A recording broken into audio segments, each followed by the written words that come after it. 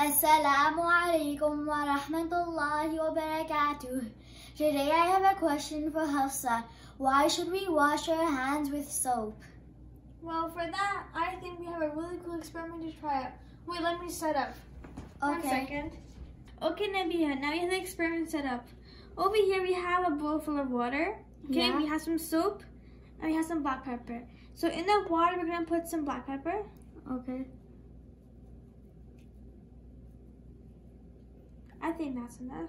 And we're gonna pretend that this black pepper is germs, okay? Okay. Put one finger in this. Take it out. What is this? Oh, this is all germs. Yeah. Now take your other finger and scrub it in the soap. Good. Now pick it up and I put it in this hand and this soap. See?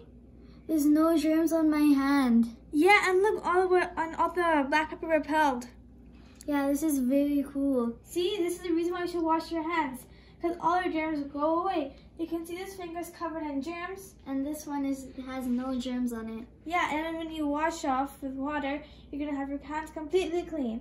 Yeah. And this is the reason why you should always wash your hands. Do you understand?